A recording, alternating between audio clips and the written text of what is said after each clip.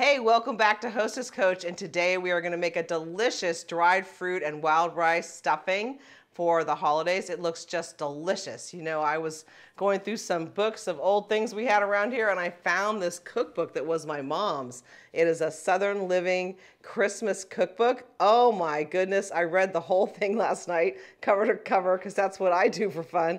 And there are some amazing things in here that we are going to bring to life here during this holiday season, starting with this delicious stuffing. It just looked great.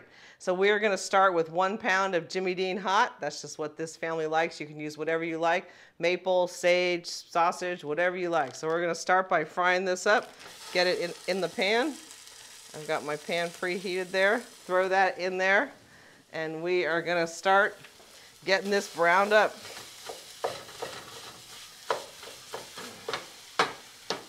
Go. Get that started, and while that's frying, you can see I took the ciabatta bread. I just bought rolls, that's what they had, and cut them up, but if you have a whole one, but this is ciabatta, so it's real holy and gets real nice and dry, and I toasted it for about 15-20 minutes till it's nice and hard and crumbly, and this is going to be our bread for the stuffing. Yum! It's going to be delicious.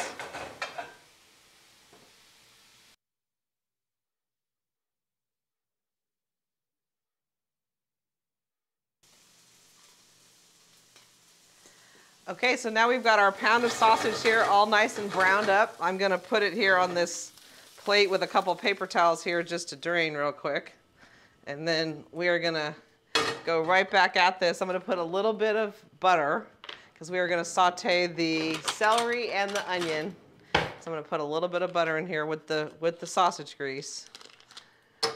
And throw in, I've got 4 ribs of celery. I cut them in half and then chopped them up. And then I have about a medium to a large size onion diced small. So that's going in here to get nice and softened up. That'll take a couple of minutes. And we'll get, what is your favorite holiday stuffing? I know my mom always made the traditional with the onion and the celery and raisins, and I always loved the raisins that were in the celery. She put walnuts in it. It was so good. But any kind of stuffing I think I love. We had a Christmas one year that a friend made chestnut stuffing, and it was so delicious. You had to order the chestnuts online, but boy was it delicious. So anyway, love stuffing, but I read this recipe and thought, oh my goodness, we definitely have to try that one. It just looked delicious.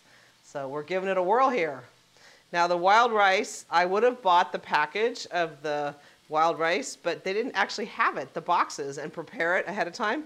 They didn't have it, so I just bought this kind that was pre-done. It was already made, just nuked it a little bit in the microwave. Now if I had made it myself with the box of mix of the wild rice, I would have undercooked it a little bit because it's going to get cooked again in the oven. So I would have undercooked it for this recipe, but because I'm using what they had at the store, it's cooked like ready to eat. And I would have made it a little undercooked if I was making it. So if you want to see here, we're just sauteing away onion and celery. Get it softened up. Boy, it sure does smell good in here with that Jimmy Dean and the celery and the onion. What do you think there, Director? It does. Yes, so here we have about 3/4 of a cup of cherries, dried cherries, and then about a cup of chopped dried apricots. Yum! And then I have fresh chicken stock here because I actually made chicken stock a couple days ago, so I have it fresh and ready to go. And some Italian parsley chopped, and that is what's going into our deliciousness here with our wild rice and the ciabatta bread and our sausage and the celery and the onion. Yum, and easy. Make this ahead of time, no problem. I'm actually going to put this in a foil pan and freeze it. We're going to eat some for dinner tonight with a pork loin, but we are going to freeze it for the holidays or another meal because I don't need a bunch of stuffing tonight. But just had to try this. This recipe just looked so good. So we are trying it. So I'm going to get this onion sauteed up because nobody likes to get a big old bite of onion. No. You can see on the sausage that I didn't really break it up too much into little tiny shreds because I like you to actually bite into the sausage when you're eating the stuffing, that it's just not all just crumbly in there. I like there to be some kind of a size, like meaningful bite into the sausage. So I didn't break it up too small. So that is going to be ready to go. And this is getting there. Use a clean one because I used that one on the pork. So we'll use this one. And it is coming along. I'm going to let it go a little bit because I don't want anyone to get a mouthful of raw onion. So this cookbook, I can't wait. We're going to try a few things right out of the gate. I just loved it. We're going to make all kinds of yummy holiday things because the holidays are here. If you have any questions about the holidays, recipes, table setting, anything that you have questions about, timeline, go ahead and let me know and comment, and I'll be happy to help you plan your holiday festivities. Because one way to make them less stressful is to have a plan. And definitely to make some things ahead, as many things as you can make ahead. I always recommend that you do it like we're doing right now, making it ahead.